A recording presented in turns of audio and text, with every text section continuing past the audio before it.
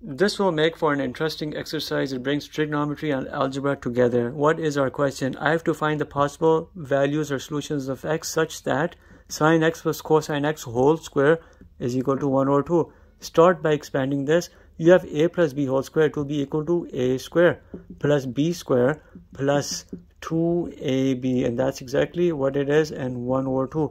There's a trigonometric identity that helps you, get rid of this.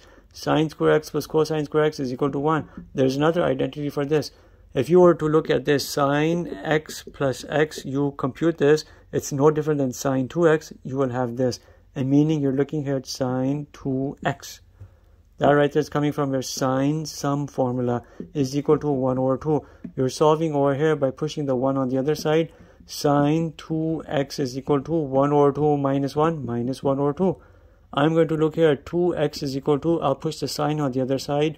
I'll have arc sine or inverse sine of minus 1 or 2. What are the possible values of sine in terms of an angle coming through such that it will generate a minus 1 or 2? You're looking at your 30-degree angles, and these are 30, you have 150, you have a 210 and 330. But you have to look here at the minus sign. Sign is negative in the third and the fourth quadrants. It's positive over here. So these are your items you're bringing through. 210 is a 7 pi over 6. 330 is 11 pi over 6. So now you know 2x is equal to 210 and 330, which you will write as 7 pi over 6, comma, 11 pi over 6. Then therefore x is equal to, you divide these by 2. I have a 7 pi over 12, which is 210 divided by 2, and you know this to be 105 degrees. And then I have 11 pi over 6 over 12, because I'm dividing everything by this 2.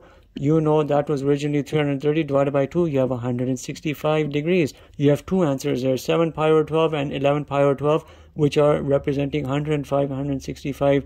Represent these on your calculator in the DEG mode if you want, and run both of these items, this one right here and this one right here, in this equation, and you square your result. It will be equal to 1 over 2. Both of these answers are good.